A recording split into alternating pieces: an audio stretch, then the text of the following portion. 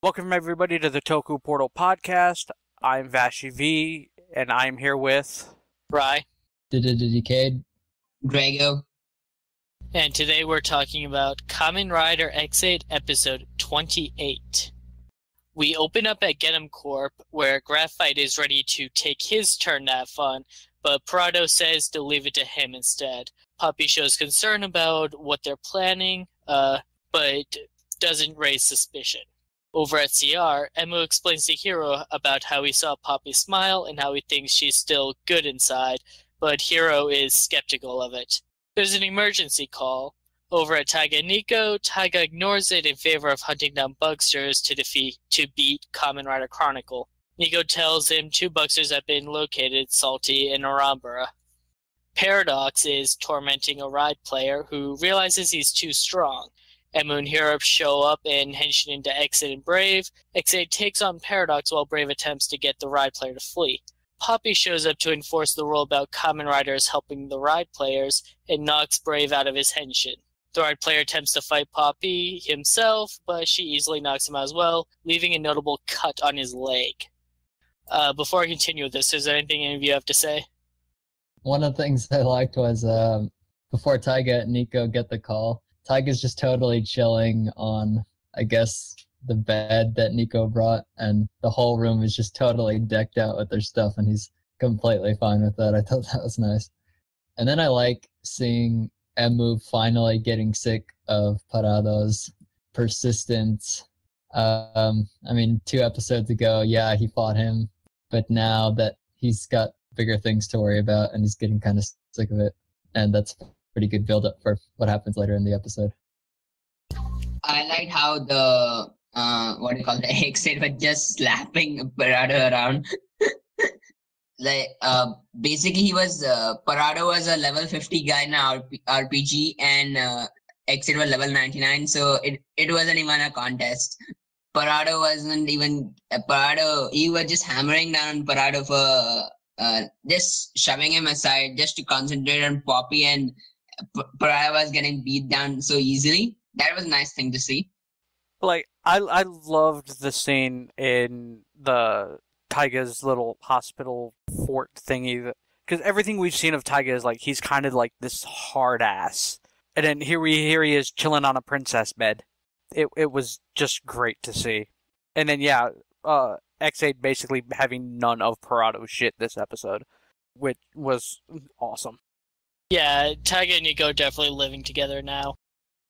Ex-Aid starts ignoring Paradox to try reasoning with Poppy that she's not evil, but Hiro thinks it's futile. And Paradox becomes jealous that Ex-Aid is paying more attention to another bugster than him and tries to bully Ex-Aid into fighting him to no avail.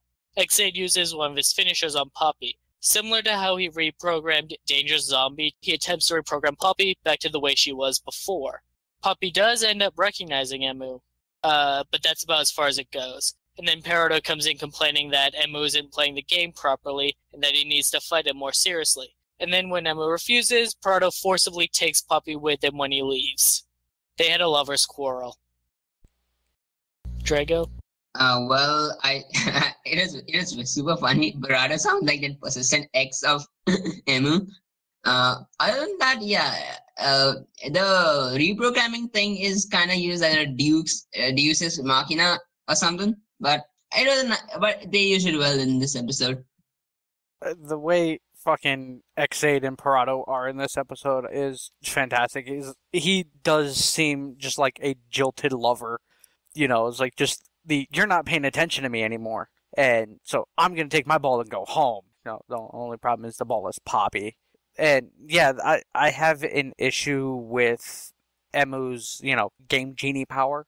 I'm hoping that may get a new form, hopefully here soon, that kind of, stops him from using that power. I'm getting a little tired of it. Also, the entire time, Parado was bitching at Emu, the ride player is just writhing in pain in the background with Hiro doing nothing to help him. Literally standing right there, paying more attention to the argument than helping this injured guy. Yeah, it seemed like both Emu and Hiro kind of just blew this guy off. and he was kind of silly. Emu I can excuse, but Hiro's literally standing right next to him. Yeah, he was more interested in the drama. And yeah, I guess that's just their way of making fun of that silly character. Some comic relief in this pretty serious episode. I can kind of understand why Hiro kind of ignored him. I mean, he is, for lack of a better term, an internal medicine guy. You know, he's a surgeon. So, basically, aside from the Bugster virus, he had a cut on his leg. Seriously, what the hell is Hiro? You know, Hiro's probably mentality is, it's a cut, dude. Quit being a wussy. It was still a long cut. The least he could have done was bandage the wound up. Tear your fucking sleeve off if you have to. But moving on.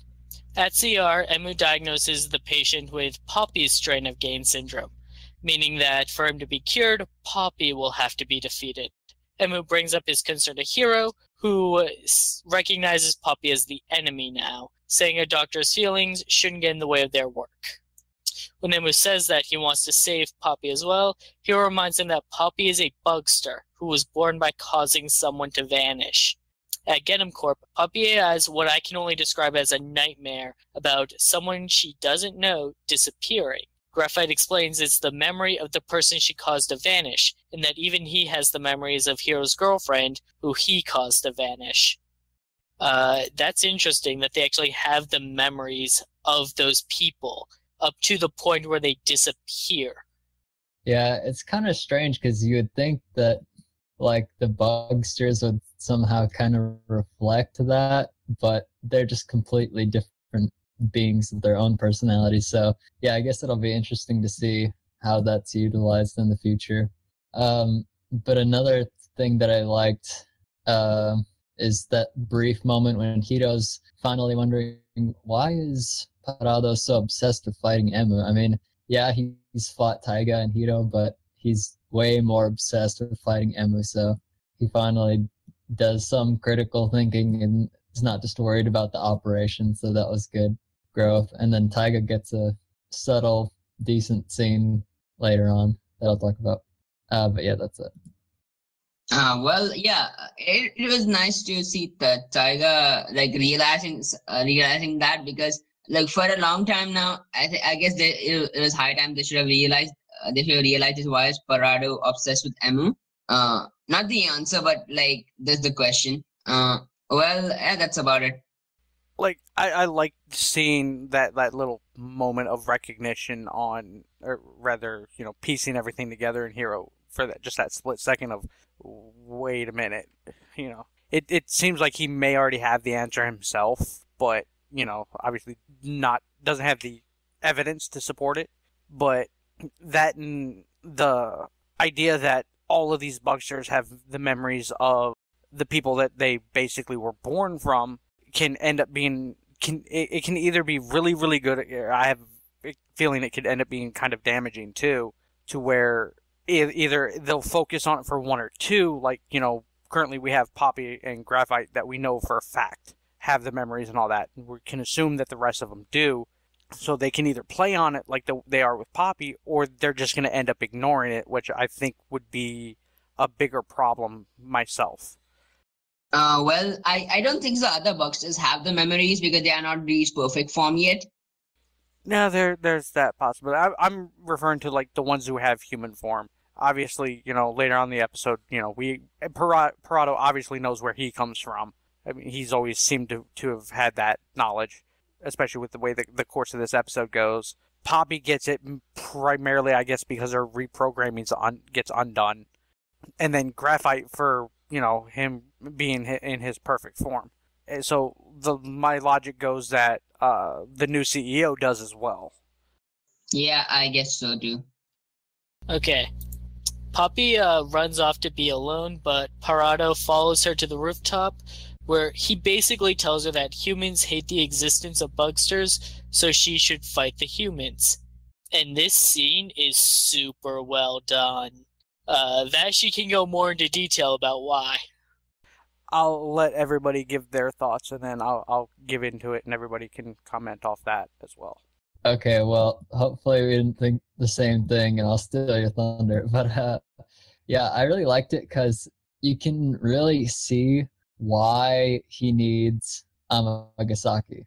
Because as smart as he is logically, he really does not understand emotions at all, and he completely fails at persuading Poppy. And he just talks about fighting and game rules, and then he totally snaps. And it's probably not that he's even mad at Poppy, it's just because he's been rejected by Emu. So yeah, this was really a good scene. The Parada choking Poppy scene was like one of the best things that comes out of this episode. I don't know, it's either I'm being too sadistic, but yeah, that's one thing I like. But it also feels like that Parado is also mad at Poppy because Emu is giving his attention to her instead of Parad himself, and that to vent out the frustration on Poppy, he might have just choked her. Yeah, and yeah, other than that, yeah, Parado is a pretty sad character. Yeah, that's actually something I should mention. At one point, Parado just grabs Poppy by the collar and leans her over the edge as he just stares her dead in the eye. All right. This scene was a little bit deeper than I guess anybody else caught on. The reason why I ended up picking on it is I have ADHD when I watch stuff, so I'm focusing on like everything from the camera angle to lighting and everything else with this episode, with the episodes. And there's a bit of symbolism in this episode based on everything that's happened so far. Because after Parado gets done choking Poppy, over the ledge, he kind of tosses her off to the side. And it shows you the view from the top where Poppy is basically laying in a circle of light with Parado on the outside. And the symbolism basically is showing that, basically the dichotomy of, good and evil, because they're essentially the same type of creature. But here you have Parado existing in darkness and Poppy finding her way back to the light. It was one of those very well done and very subtly done that I don't think a lot of people picked up on it. I certainly didn't. Like, when he was holding her over the ledge, it definitely had that evil shot of Parado just being maniacal. But after he tossed her aside, I didn't even notice the circle of light that, the spotlight that Poppy fell into. Decade, Drago, anything? No, but that's a pretty interesting point. I mean, they have shown that, from last episode, we kind of got the same sort of thing with the game cabinet, but yeah, good job catching that. I wouldn't have thought of that as anything else. Like, I did see the circle of light and Poppy on it, but I didn't think much of it. I guess I have to thank Vashie for pointing that out. Other than that, I have nothing to say. Okay. Taiga and Nico, cut to them. They've defeated the two bugsters, and this time collected the proof. Because the last time these two bugsters were defeated, it was just by the Kamen Rider, so no proof. Nico checks if any other bugsters have been spotted, and learns that Poppy has been. Hiro has also gotten news of Poppy and tells Emu to watch him perform the operation. Poppy is watching some street performers dance by a river when a couple of ride players show up to attack her. Nearly in tears about the harsh reality of her situation, Poppy henshin's to fight. Like, you can see the desperation in her eyes that she doesn't want this. Yeah, again, that's just goes to show how much power Amagasaki had in convincing her to be this maniacal kind of support character for the Kamen Rider Chronicle. But now that she's back to normal, you can see the inner struggle. Especially, it didn't seem like before she didn't know that she had a human save data. Like, maybe Dan kind of hid that from her somehow, but now she knows, and you can definitely tell it's weighing on her. So yeah, good acting. The Poppy watching Dan scene at the dock or something, whatever that place is, was actually pretty nice because she's a Buckster from Doremi Beat, and then that's a game about dancing and rhythm game, but still, that's what kind of thing that Poppy would do in a pastime. Other than that, yeah, and then her getting brutally beat by the right players was also like, her not wanting to fight the right players, and she just standing there, just transforming out of desperation to save herself. Yeah, I really like that scene. number one, I like the fact that we're still getting progress on the Bugsters and the use of Nico and all that for it, obviously. But the fact that we're not being forced to watch it with every episode, because I mean, this would now be the third or fourth time that we watched both of these Salty and the other guy get his ass kicked. So I'm glad they kind of just like glossed over it. With the scene with Poppy, it was again nice to see the struggle with it, with herself of I'm a Bugster, so I should hate the humans, but not wanting to hate them because she's good. So when the Rider players show up and start kicking her ass, the struggle she had to transform for it was literally just came down to life or death for her. She literally transformed just so she wouldn't die. And it was nice to see that struggle in her, even which carries over even after she's transformed, because she still doesn't fight back. She like dodges and blocks, and that's about it. Nico and Snipe show up. Nico takes a charge in fighting Poppy, while Snipe scares the Riot players away. It's pretty easy when you have big guns. Ex-Aid and Brave show up, but Paradox also shows up, not willing to let Ex-Aid have fun with another Bugster. Brave leads Paradox to Ex-Aid so he can join in the fight against Poppy, who is not only overpowered, but is also hardly fighting back. Poppy is knocked out of her henshin and looks at the Riders with fear. Who was it amongst them that actually, like, when they're looking at her says, "Sorry, Poppy"? I think that was Hiro. Yeah, it was Hiro. He basically says no hard feelings, which, was pointing out that Hiro doesn't really want to do it, but has to. Ex-Aid, because if you don't remember, he has the big robot suit for his ultimate form right now. He leaves the robot suit, which holds Paradox back, while he jumps in and stops the other Riders from finishing Poppy off. They all try to convince Ex-Aid that for the patient's sake, they need to defeat Poppy, but Ex-Aid refuses to budge. Poppy begins crying as she says to just finish her off. Because of her birth, someone died. Humans hate the existence of Bugsters. Humans and Bugsters are enemies.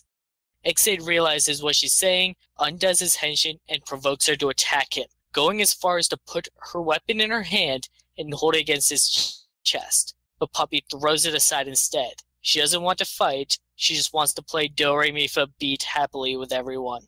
Emu comforts her and she smiles. The game cleared announcement is made and the patient infected with Poppy's game syndrome is cured. Can I just say that I'm pretty sure this is the first time they've acknowledged the Bugsters actually cause people to die. I think before this they only ever said vanish or disappear. I think this is the first time the word death has actually been used to describe that incident. Yeah, you could be right. I'm not sure if... Yeah, I think they even said disappeared during the health ministry press conference. But one of the things I liked was, of course the scene was good feels, good character development with Emu being so serious and stuff and resolving the problem. But yeah, one of the things I liked was Nico asks, like, how did the game get cleared? I mean, we didn't even beat her up. And Tiger says, oh, well, it's because we made her smile. It was like such a redeeming moment. Just like Burgermon with Juju Burger. Yeah, exactly. He finally redeemed himself for shooting all those burger ingredients. That was actually this is one of the most well-acted episode of Ex-Aid. I really like the inner conflict between Poppy that she was having, and then Ex-Aid just de-engineering and saying, "Kill me, do it." That was kind of fun. Other than that, yeah, it was a very heartfelt episode, and the game clearing, it makes sense because Poppy is a Buckster from Do-Re-Mi-Fa Beat, which is an arcade game where you have to dance and make Poppy smile. Yeah, so in that rhythm game, that's the goal of the games. So it's not necessarily you have to fight and beat her. It is so smiling and defeating the Buckster is making the Buckster smile, and then the game getting cleared was pretty good. Also, the robot holding down Parata Emu just escapes from there. That was also funny because Emu has literally in this episode has none of whatever Parad shit that he's doing. Other than that, yeah, I'm done. For me, is like I liked where, because Parado was kind of holding Emu back the whole time, and he basically went, "Oh yeah, wait, I'm in a giant robot suit. Hey, robot suit, hold Parado. I'm jumping out." To get in the way of the blast. That was a nice touch and a nice callback to the fact that he can actually do that.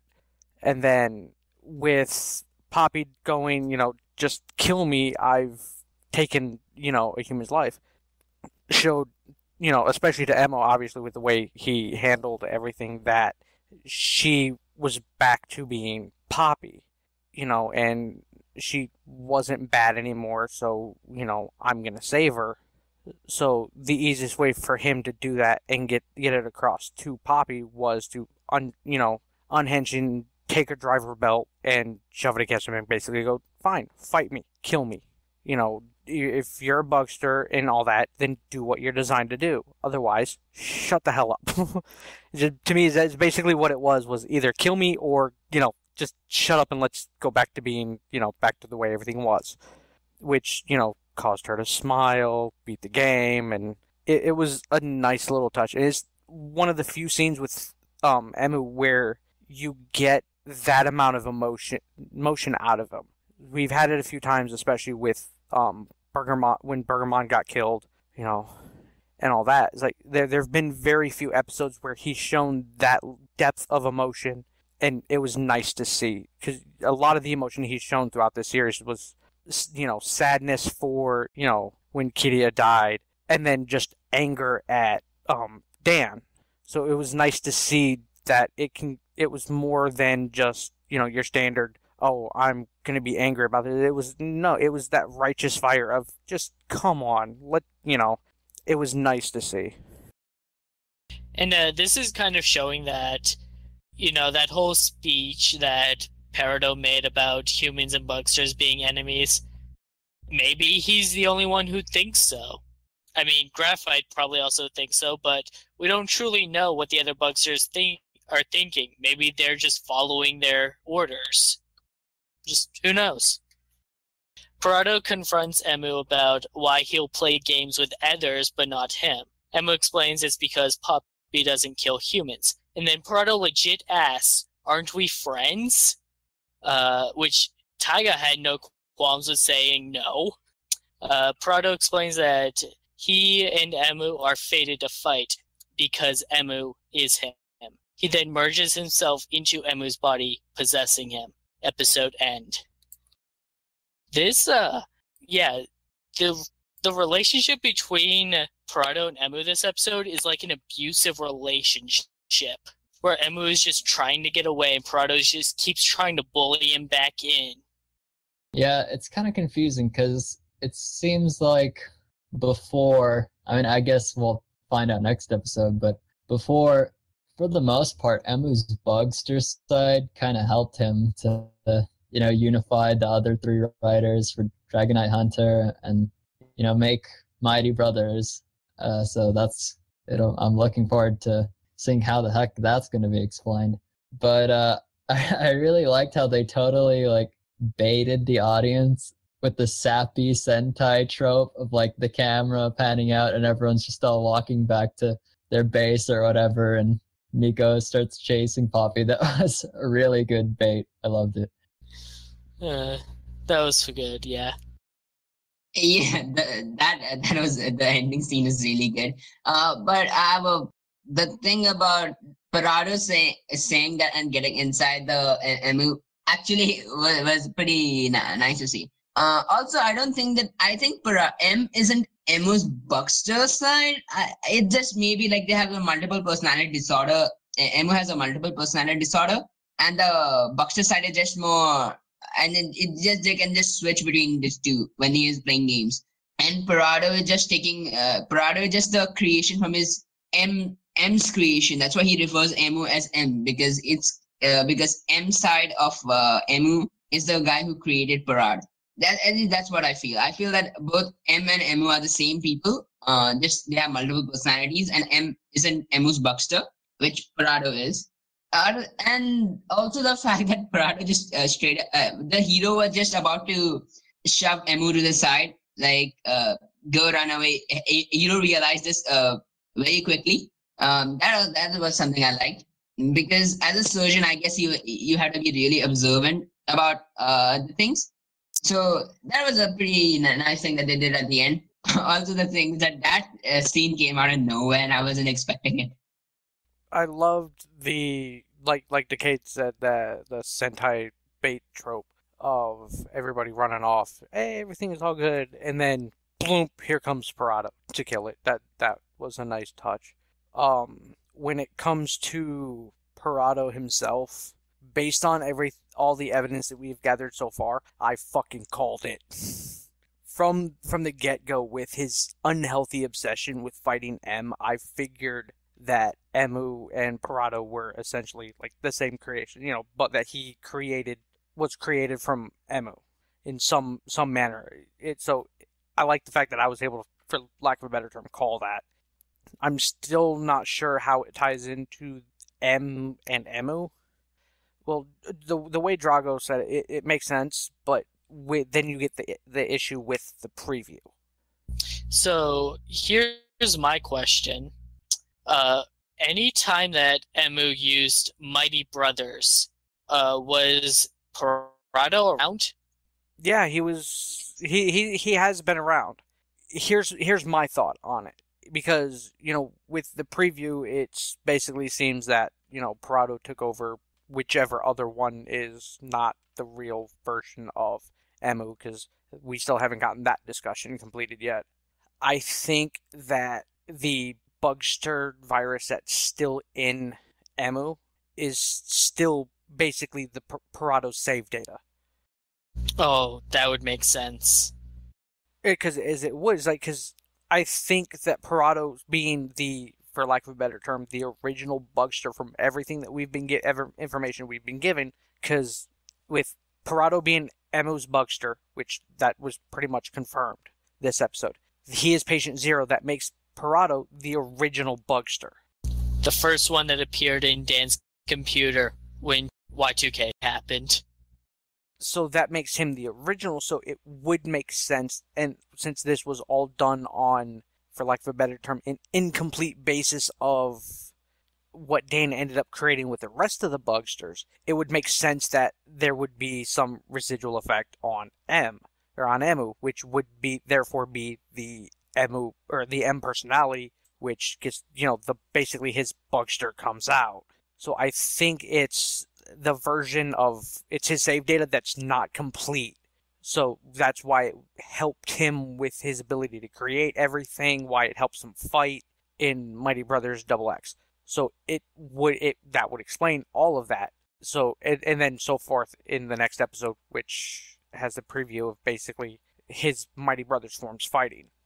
This would also explain why Brave couldn't get the Bugster to appear out of Emu when he tried to a while back, when he tried to perform the removal operation, because Parado was already out somewhere else. Right, and if anybody who plays video games know, you can't load two save datas at the same time. It's like you can't play two versions of the game at the exact same time. You can't do that. Basically, for the lack of a better term, using gamer terminology, the Parado that exists is essentially save file 1, which is at level 50, whereas the save data file that's in Emu would be save file number 2, that's at level 3, for lack of a better term, which would explain why it wouldn't fully form, because Parado's already there. There's already a save file loaded. The game is already being played. Right, so that would be, to me, the best explanation for why that happened. And it does make the most sense with the whole, video game theme. Personally, I still don't think that M is a Bugster side per se. It's unlike it's a split personality of Emu, because Emu, before the Bugster virus, Emu used to be good at games too, because he sent Dan the idea before he encountered the Bugster virus. And also many a times where the people who make games are also good at playing games. I mean, like the people who work on games, do the designs and everything. So I doubt M is the Bugster side, but I still think that he's a split personality rather than the Buckster side? First off, making a game and playing a game are two different skills. Second off, explain the red glowing eyes. Yeah, that's kind of hard to explain. Or maybe like they're just switching personality. That's how maybe like the M side has been more taken over by the Buckster. Well, what we're saying is that the M side is the Bugster. Well, okay, from the preview, it seems like Emu is the M side, and Parado is the blue side that says Boku. So, yeah, I have no idea. That's why I kind of just gave up coming up with theories, because we're really not going to know until Sunday. Any other final thoughts? Can't wait for the next episode. That's my final thought. Oh, with the slight little spoilers that I won't get into that Rai had found, I cannot wait for the next episode. Oh, if you can see that in the next episode preview if you watch it. Yeah, this is going to be good. It did pop up in the preview? Yes, it did. Yeah, I kind of skipped most of the preview then. I saw enough to see Parado and Ex-Aid fighting in Mighty Brothers form, and then I kind of clicked off of it. Oh, then you clicked off right before it showed it. Spoiler warning for anybody who has not watched that part of the preview. Parado gets a new form. And it's awesome. It is glorious. We're not worthy. It's kind of a bummer that I spoiled the jingle from playing around with the flash belt, but oh well, it's still pretty awesome. Oh, we haven't done that. We only saw what it looks like. I guess that about wraps this podcast up. Thank you for joining us, everyone, and we will see you next time. Yep, thanks for listening. Thanks for listening again. Bye. Thanks for listening. We'll see you guys when the next episode comes out.